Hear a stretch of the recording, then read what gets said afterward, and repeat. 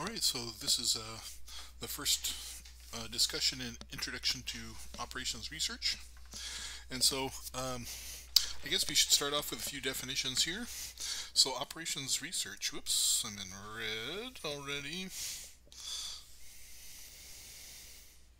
Alright, so operations research, from our book's definition, is a scientific approach to decision making that seeks to best design and operate a system, usually under conditions requiring the allocation of scarce resources.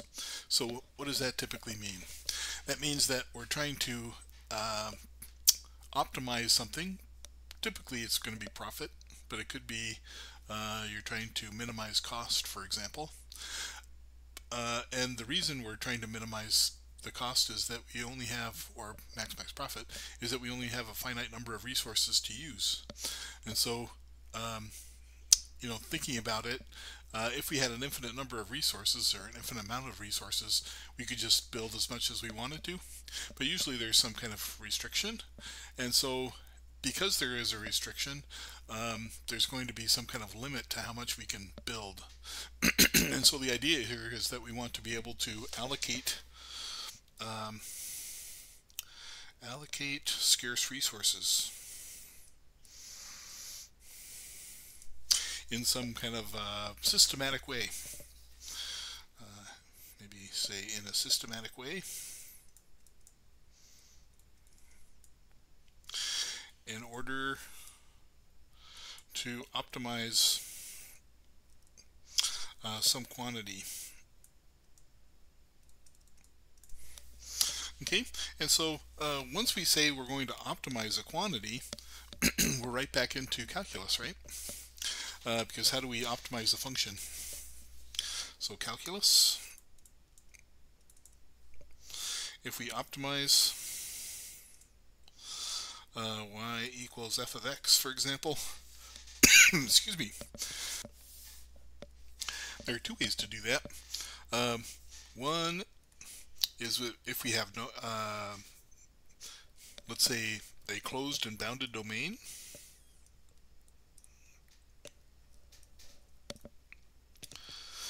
And number two, the second part, or the second way we might have to do that, is if the domain is not either closed or bounded, or neither. Okay, so in the case of the closed or bounded domain, the extreme value theorem says that if f is continuous, then we attain our global max and global min. And so in that case, do you remember how to find the max, min, minimum? We have to check endpoints and critical points, right? And then we typically would build a table,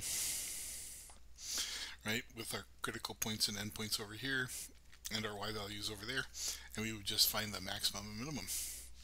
Okay, if the domain is not closed or bounded, the primary issue is that we may not have a global max or min. And so in that case, that's a little bit harder to solve. And so we're going to find that we're going to be in this area, or this situation where we do have a closed and bounded, well, at least it'll be closed. Sometimes it'll be bounded, sometimes it won't. But at least by the way, closed means that the domain includes its boundary points. So for example, if I have a set in 2 dimensions that looks like this set would include the boundary, and so this is a closed set. And then this set, if I don't include some of the boundary points, right, then it's not closed. Okay. Of course, in one dimension, if you only have one variable, then closed means that you have an interval that includes the endpoints. So include endpoints. Okay, I've gotten a little bit off on a tangent here. We're going to talk about this more later. But let's go right into a modeling problem. So how about if I'm going to pause this maybe for a minute and write down the problem so you don't have to watch me while I do it, and then we'll talk about how to solve it. Okay, I'll be right back. Okay, I think I've got this written up now. Let's take a look. So the problem is we have a company called the Wyndoor Glass Company. Oh, how cute is that? So Wyndoor Glass Company produces glass products and has 3 plants. So plant 1, it looks like, does aluminum frames and hardware. They're constructed in plant 1. Wood frames are in plant 2. And then glass and construction, final construction, is done in plant 3. So the idea is that we want to discontinue some old line and launch 2 new products. Okay, so we have 3 plants and 2 products. Product 1, we're going to construct an 8-foot glass door that has an aluminum frame. Product 2 is going to be a 4-by-6-foot double hung window with wood frame. Okay, and now let's take a look here. If we're going to build an 8-foot glass door with an aluminum frame, you can see here that we're going to have to use plant 1 to construct the aluminum frame and the hardware, and then we'll have plant 3 do the glass and construction, right? And then similarly for the double hung window, we'll have to have plant 2 construct the wood frames, and then plant 3 do the glass and final construction. So we assume, right, that there's going to be a limit to how much time we can spend on each of these. And so let's take a look at some data that the OR team has constructed. Now, OR standing for Operations Research. All right, so I should also say that in our data that we're going to construct here, we're constructing things in batches of 20. Okay, so the numbers that you see here correspond to batches of 20 products each. Good. Okay, let's take a look at the data then we got. So here on the side is plant 1, 2, and 3. And here we have hours for product 1 per batch. And in the other column we have hours for product 2 per batch. And then we have hours available per week. So again, product 1 is the aluminum frame glass door. And so here we have, this is going to take 1 hour in plant 1 and 3 hours in plant 3. And then down at the bottom here is the profit for that batch. So we'll get $3,000 worth of profit for that. And here we have hours for product 2 per batch. That's going to, like we were saying before, that's going to take product or plant 2 and plant 3 and 2 hours each for that. So overall, right, that's going to give us a $5,000 profit. And then we're told that we have 4 hours available in plant 1, 12 hours available in plant 3 or 2, and 18 hours available in plant 3. Good. So what do we want to do?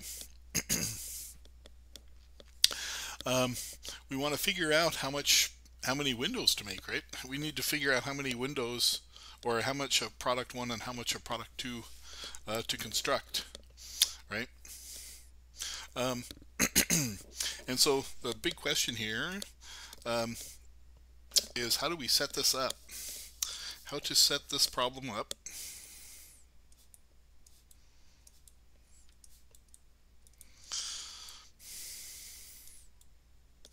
in order to maximize our profit. And so this is a very typical style of operations research problem, where we want to try to somehow optimize something. So let's see if we can figure that out. So the first question then is, what are the variables we're trying to find? So we should be thinking, what are my variables? What are the variables?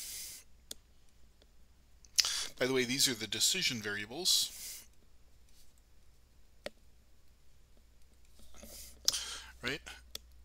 what is my optimization function? What function are we optimizing?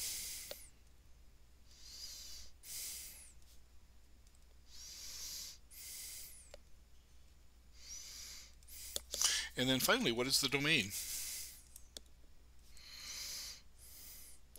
That's math speak.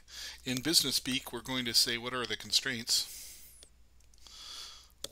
I guess that's a math speak too. What are the constraints in this problem? Good. Now I've got to about 10 minutes, so I'm going to stop here, and we'll pick up the problem from there in the next video.